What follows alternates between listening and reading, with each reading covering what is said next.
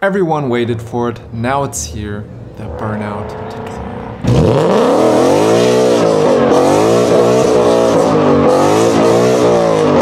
So we're inside Blender, and you might notice this super tasty car environment.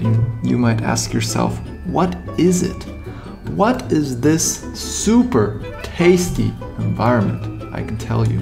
This environment is one of the most popular and famous assets on the internet.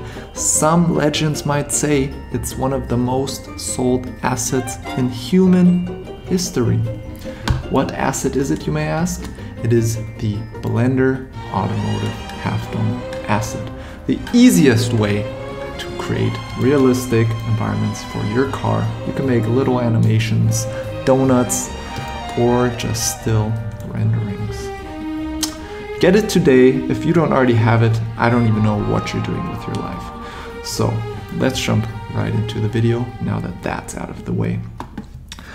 I was thinking a lot on how to create burnouts. There are external tools, very good external tools. The Blender Smoke isn't great and it renders very slowly, or not renders, simulates very slowly, but also renders very slowly.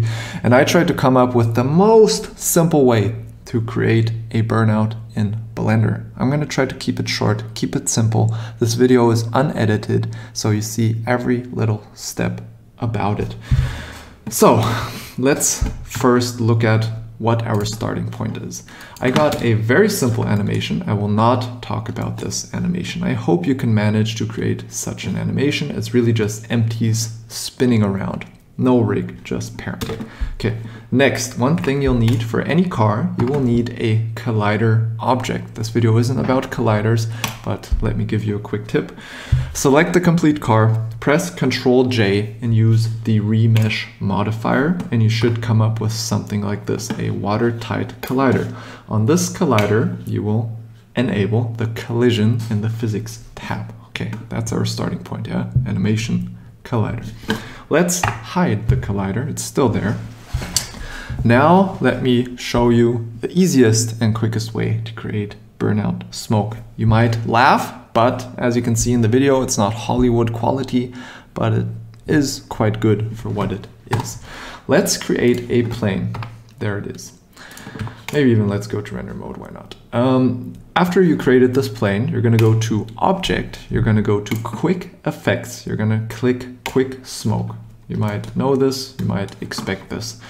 Next, we will take this plane. I will show you, this is a certain shape that I came up with just by testing beforehand. So align the plane about on the back axis of the car on the floor. Take the back end, push it forward so it looks out a little bit, and scale it down. So something like this. This burnout video is a lot about tweaking. I'll try to not tweak, but yeah, you can tweak this forever to get the perfect results. I'll try to keep it straightforward though. So now you should have a smoking plane just like this. And you see this already kind of looks like a burnout or just a burning car. You be the judge. One thing I just forgot, you see this thing is not moving, so we will take this plane, take any part of the car, it doesn't matter, and Control P and parent it to anything really, so it moves with the car. Now you see the smoke is not re-simulating. I don't know why exactly, but what I do is in the physics tab of the domain, here it is, I just changed the quality once, just toggled back and forth, so it re-simulates every time I play. So this doesn't look too bad. One more thing we can do is tweak the domain. So let's take this domain, we can push up the floor a little bit, but also just move it into view, just roughly like this. I'm not going over the hood, so the smoke doesn't just cover the full rendering, something like this. If you want to resimulate, toggle back the quality and resimulate. So this is pretty much already almost done. It still looks a little bit of like fire. So one little trick you can do to get this more like a burnout smoke is using the force fields and the turbulence. So we're going to put the turbulence somewhere around here. Like I said, this is a lot of tweaking. And let's resimulate the cube. So just toggle the quality.